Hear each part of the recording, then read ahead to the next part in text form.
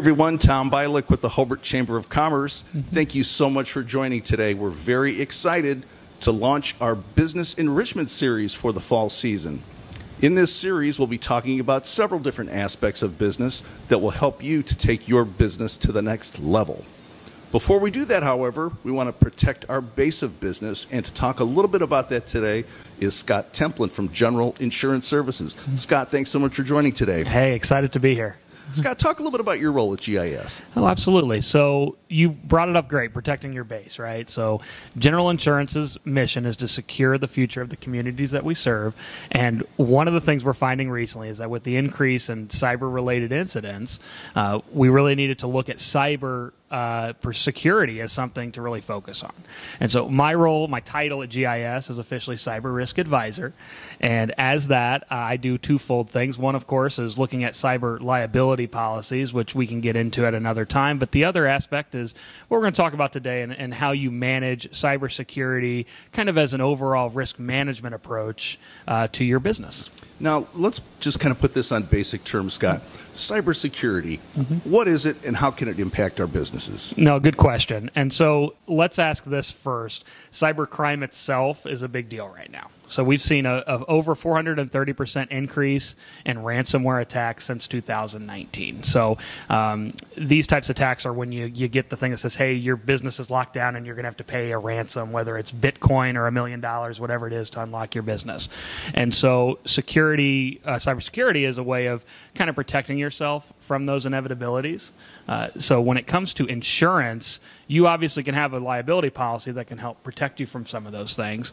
But this is more of, think of the sprinkler system in your business to kind of help protect you from being attacked in the first place, or how you respond after an attack. So good idea to take a more proactive approach when it comes to cybersecurity. Now, just kind of curious, who are these bad actors? Who are these perpetrators of cybercrime?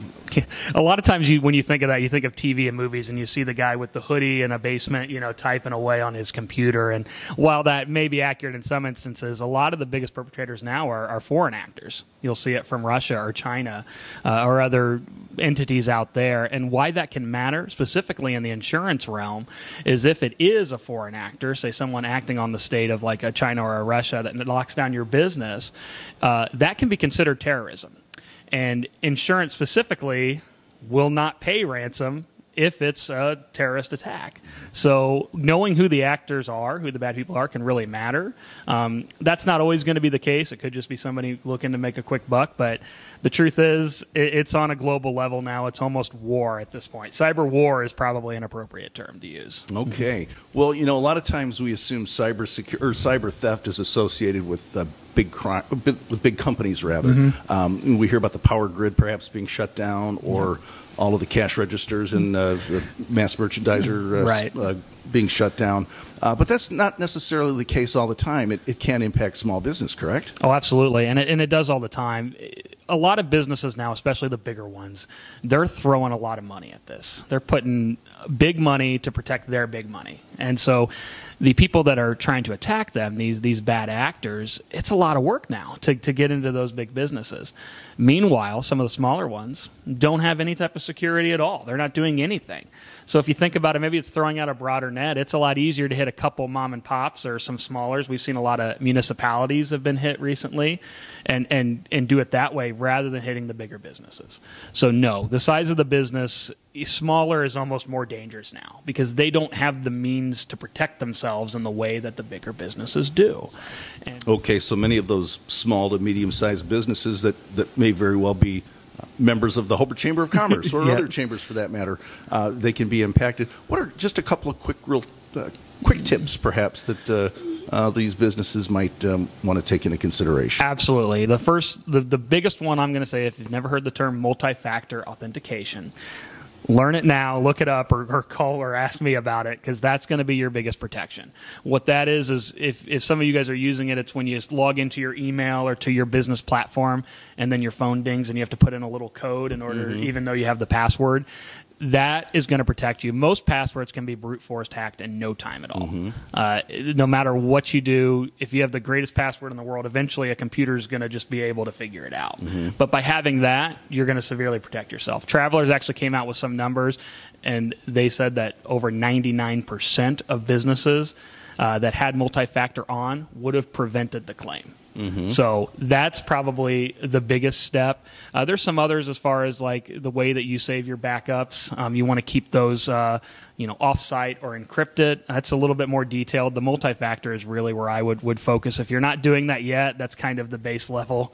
If you're not sure how to do that, there's some ways to go about that, but that would be my biggest tip. Okay, so there's certainly a lot to learn when it comes to cybersecurity, and certainly well worth the time investment, wouldn't you say? I agree, yes.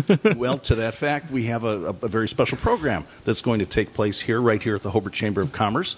And Scott, would you like to talk a little bit about that? I would, and I'm going to point out the title first, because this whole time we've been talking, you think cybersecurity, you probably think, hey, my IT guy, let's get him on the phone, right? Let's help him protect us. The title of the program is actually Cybersecurity is Not an IT Problem. Cybersecurity should really be looked at from the top down. And to be very blunt, we have found that cybersecurity programs that do not have buy-in from owners and leadership, they fail. They don't work. Not to belittle IT people, because they do a great job in this space, but it's just so much over-encompassing that goes into it. It's a whole risk management process in order to protect yourself. We like to look at it as a health decision. So think of your IT guy as your general practitioner. So they'll do your checkups. They're making sure your computers are running. They make sure you got your firewalls in and all the technical stuff that you don't want to have to worry about. But you go to them, you get your annual checkup, and you're doing fine.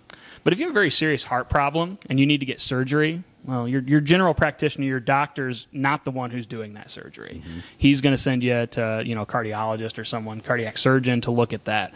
Think of cybersecurity in that realm. It's such a big deal now that being specialized in it is really important, and that's going to be the best way to kind of protect yourself and look after your own cyber health. So, yeah, it's October 12th here at the Chamber at 9 a.m. We'll go over some of the things we talked about today, the current cybersecurity landscape, like kind of how things are looking. I have even more fun numbers, if that's your thing, about how crazy it is out there. And then we'll also kind of go into what I just talked about, how they can fail if you don't have ownership, that top down.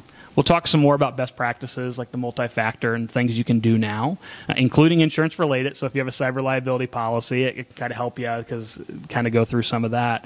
And then really just how do we prioritize what to change? Because as we talked about, a lot of businesses, especially locally, they can't spend the type of money that Disney can spend to do that. So how do we focus on what we can do better? We're partnered with Lachesis in this. Chris Keslin is the person who's going to be presenting with me. He's worked with these Fortune 500 companies. He's bringing the type of practices that they use down to a local level, which is a really important thing right now. So we're really looking forward to it and really hope to have a good group out here.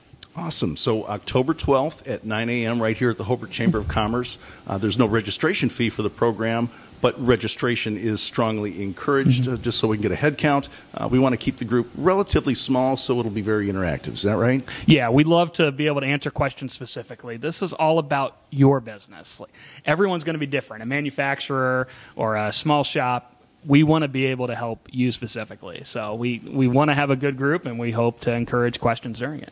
Awesome. Well, space is limited, so please go on our website, hobartchamber.com, to register for this event. Once again, October 12th at 9 a.m. right here at the Chamber office. So, Scott, thanks so much for joining today. We really appreciate it. Hey, no, I appreciate it. Thanks for letting me chat about it. Really looking forward to getting more in-depth with those who come to the seminar.